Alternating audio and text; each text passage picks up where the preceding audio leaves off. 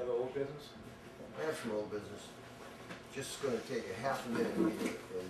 At the public hearing we had, it seemed like the bottom line, what everybody's concern was, what is the bottom line? And I never got a chance at the meeting. Everybody left to just sum it up in like 30 seconds.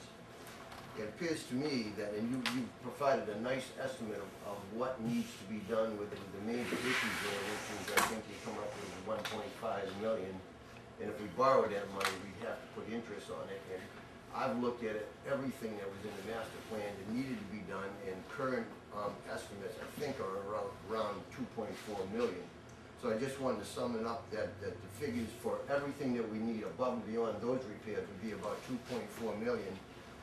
And I just want to sum up the three proposals that I really see out there. If we assess future water users, vacant lot owners, $100 per year, and raise the water fee by $85, the water bill for the users will go to $500 and it will remain there. We'll build up the special water reserve by approximately $83,000 a year. The $100 or the $80 that we're putting in above and beyond, or the $180 actually technically, and the $100 that those lot owners would pull us in $83 a year. As we do the necessary repairs, and only the repairs that we really need to do now, we can build up that reserve and we can pay back these bonds as we go. It's a way to bail us out.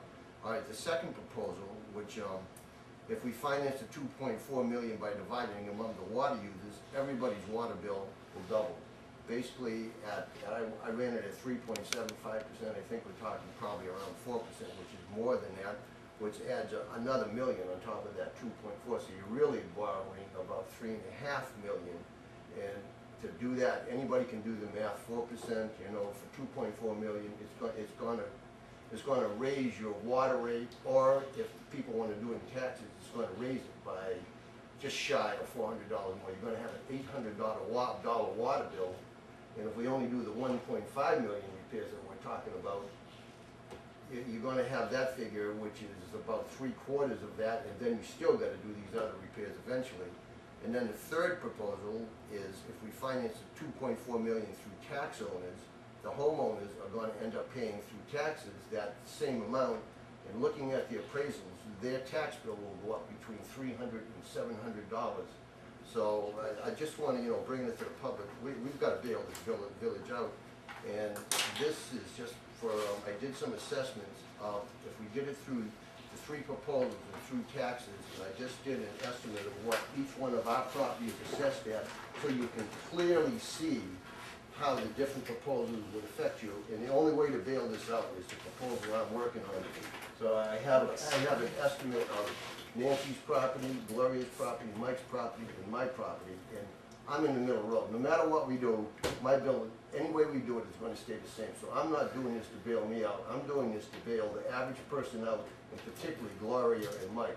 Nancy, either way, she's going to, you would come out much better with my proposal. Otherwise, in taxes, your bill's going to go up some $200, I believe $278. So bottom line, people want to know, how will this affect me? And I didn't seem to be getting this across because I had so much background that I worked with Attorney Crean on. This is real, true facts, and I wanted to get that out to the public because we need to save this village from going bankrupt. And that's I would make that statement. That's a pretty brash statement. Well, I'm making that statement. Wow. It's my opinion, not yours. You think the village is going bankrupt? If we go up with taxes to another $400, and we tack on another $400 on the water bill, right now there's 36 houses for sale in the village, and they're up. Some of them are up on Oak Ridge, some of them are on the ponds, and people are already selling the houses. If we raise the taxes, we raise the water bill, they're going to be bailing out. We're going to have a ghost town. That's only my opinion. Everybody's entitled to their opinion. I want to say something. I'm going to nip this now. We had an open forum meeting. Planners to have another open forum meeting Labor Day.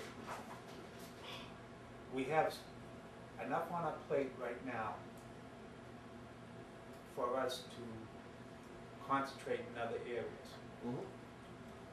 I don't want to deal with the assessment. I don't want to deal with my plan right now until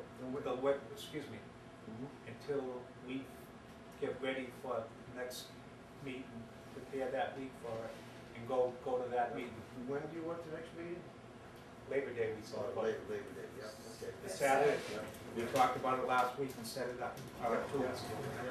I agree with that, I just wanted to I point think out. we have enough going forward now Mhm. that this doesn't mean nothing to me, what you just presented. It means a Except- lot- it means Well, a lot excuse to me, let me me in the finish, village. please.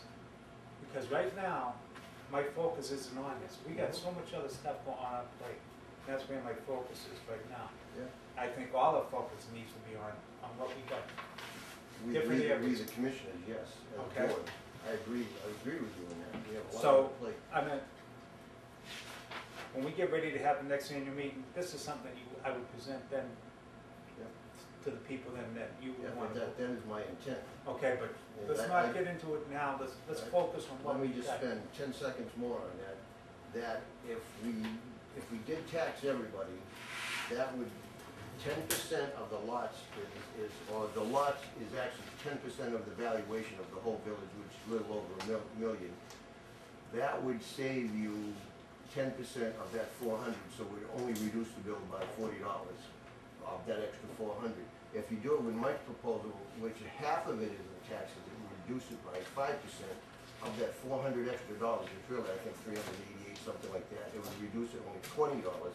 I think, just for the public's information, you know, they want to know the bottom line. That's all I wanted to get out today. And us commissioners will stick with our commissioners stuff, but myself, they wanted that bottom line at the meeting, and I never had a chance to tell the people the bottom line. That is the bottom line, and those are the real facts. Anybody can figure 4% of a $2.4 million loan.